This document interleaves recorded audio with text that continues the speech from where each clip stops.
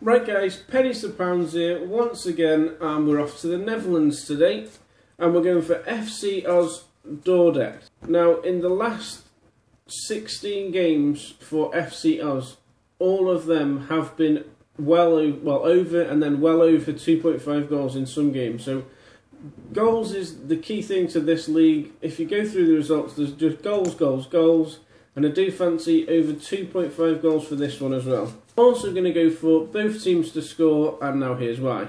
Now, well, the home side have actually scored the second most goals in this league, but they have actually conceded the joint most with bottom of the table.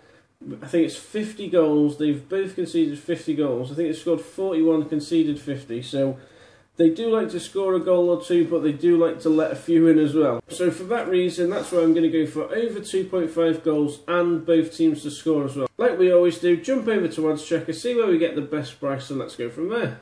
European,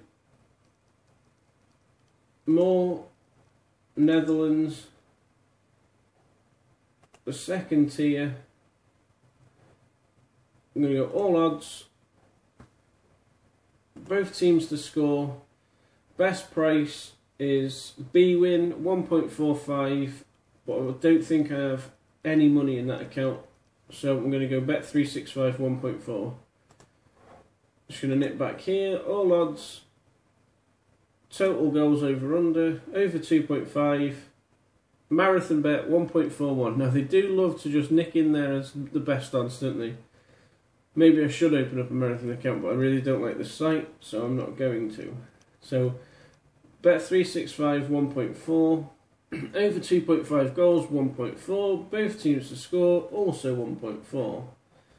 The usual stuff guys, £2 on each. Now if you haven't already, please do check out my weekly review video, just going through all the bets that we've placed in the past, see how we got on. We are in a little bit of profit, not a great amount, but profit is profit. It is still early doors guys, but we will get there. Now the usual stuff guys, if you could subscribe to the channel, like a few of the videos, any feedbacks would be greatly appreciated if you could leave that in the comments below. I will leave the link to my Twitter account in the description below if you could follow me on there as well. And now guys, thank you for watching.